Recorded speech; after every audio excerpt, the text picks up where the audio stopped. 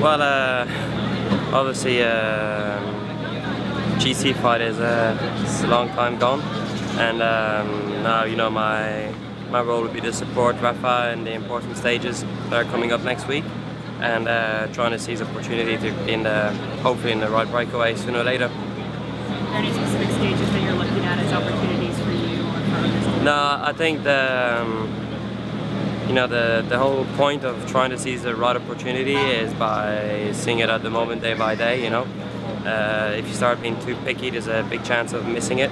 So I think it'd be more about trying to see how the race goes, and and improvise kind of. How are you feeling after the first 3 days in Ireland? Can you tell me a little bit about that for you? Well, the first 3 days in Ireland were incredible.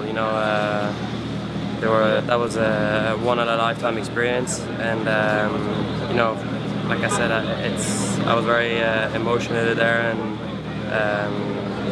it's definitely not going to happen again in a while. So I tried to make the most of it.